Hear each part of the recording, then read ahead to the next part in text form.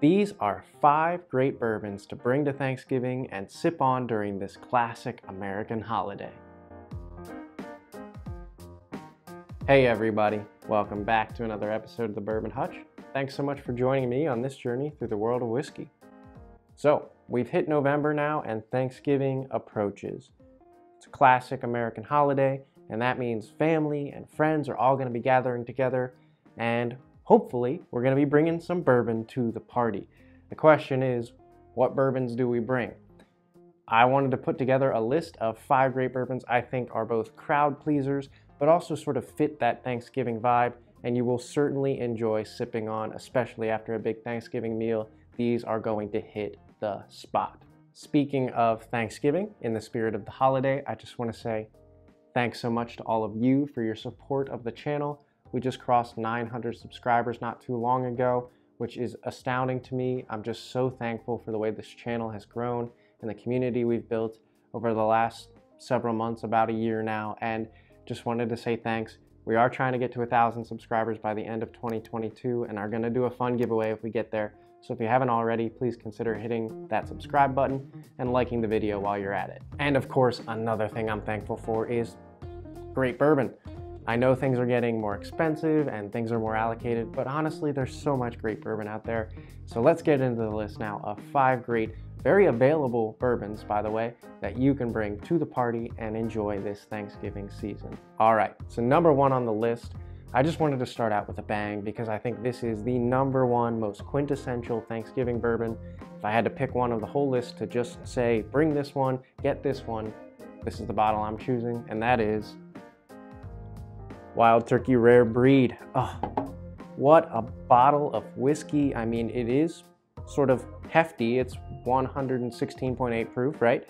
And just full of flavor, just bursting with cinnamon and spice and brown sugar.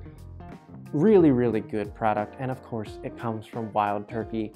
Gobble, gobble, gotta have the Wild Turkey on Thanksgiving. I don't know if you could show up to Thanksgiving and, you know, not bring a Wild Turkey bottle if you're a bourbon enthusiast. So number 1 recommendation for sure is Wild Turkey Rare Breed. It's not going to necessarily be great for a beginner, but anybody who's somewhat into bourbon or enthusiast for it knows this is a spectacular bottle.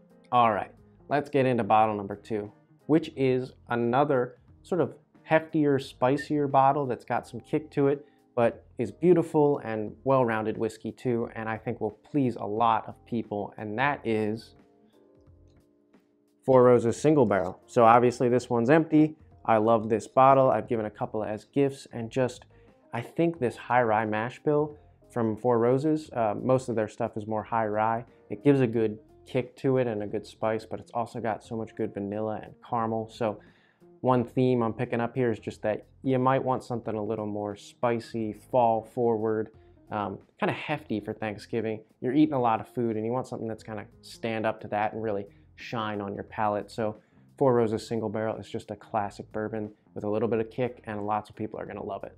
Oh, forgot to mention price on both of these. I mean, Rare Breed, we're looking somewhere around 50 bucks, and Four Roses Single Barrel, probably in that $40 to $45 range. So you're not breaking the bank with either of these, and they are widely available, which is another theme that we're going to see throughout all of these bottles.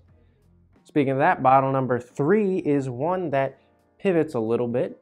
It's not quite hefty, but I think of this as you're done all of the eating for the night on Thanksgiving. Everybody's feeling full, a little drowsy. Maybe you've had one bourbon already, and you need a little nightcap, a little desserty kind of bourbon. Nothing is better than Old Forester 1910. You guys know it. I praise this bottle a lot. I love this bottle of whiskey. It's finished in a second barrel, basically. So it's got extra sweetness, extra roasty, toasty notes, lots of brown sugar on this one, good cherry, but it's just so sweet. And I think as a proper dessert bourbon, 93 proof, not going to overwhelm anybody, and just going to be such a good nightcap to potentially finish off the night for Thanksgiving and just sort of give you something sweet to sip on once it gets into those later evening hours. And again, widely available and right around 55 bucks on average for this bottle of Old Forester 1910. All right, So for the last two bottles on this list, we're going to pivot a little bit, going toward bottles that are just slightly more special or unique or limited in some way, and not super limited. Don't get me wrong, you can find these pretty much in lots of spots, but these kind of up the ante a little bit, and maybe if you're trying to bring something that somebody hasn't tasted before, this is a great way to do it because both are single barrels. So the first one I would go with, the fourth bottle on this list, is a Knob Creek single barrel. So I think the way that this balances candy bar sweetness, overall most of these picks, and Knob Creek in general will balance like a vanilla and nuttiness and chocolatiness with some really good baking spices that I think just pair so well with Thanksgiving Day. You could of course go pick up a Knob Creek 9 and just get the standard small batch, and I don't think anybody's going to be disappointed with that. But if you wanted to take it up a notch, get a 120 proof version of that with potentially a little bit more age and just some more unique flavors, highly recommend going out and getting a Knob Creek single barrel pick. These are usually in that $60 range, so you can find them pretty much in lots of stores, and if you know a good store, pick one of these up and bring it to Thanksgiving. I think people will be certainly happy and you'll be enjoying it as you sip on it too. And then our final bottle of the night is actually what I've got poured up here. This is for taking it as seriously as you can and wanting something super hefty, more unique, and just really powerful whiskey. Yeah, I mean, that is strong. Whew, man, that is so rich and sweet, but powerful. That really punched me in the face there. All right, so bottle number 5 is a Jack Daniel's single barrel proof. So this is basically if you wanted to take the 1910, something sweet and rich, and make it high octane, turn it way up and give people something that's just super powerful.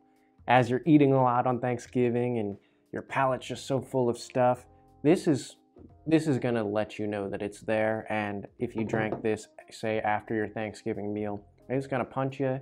It's gonna help you relax, sit on the couch. Maybe if your relatives are getting on your nerves, they aren't gonna be getting on your nerves as much after you drink some of this stuff. But first and foremost, it is just super flavorful. I get lots of banana, vanilla, brown sugar, classic sort of rich, sweet bourbon flavors, and I'd highly recommend picking one of these up. These are the most expensive, usually around 70 bucks, if not a little bit more, and a little bit more limited, a little bit harder to find, but one of those sort of somewhat rare bottles that most people can find with a little bit of work. So highly recommend if you're looking to take things to the next level.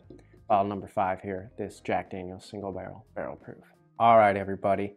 That is my list of 5 great bourbons I think you could bring to the party at Thanksgiving that will please the crowds, please anybody who's a bourbon enthusiast for sure, because these are all great whiskey, but most of all, just gonna give you some great options to sip on to complement those Thanksgiving meals with the turkey and mashed potatoes and cranberry sauce and all that stuff.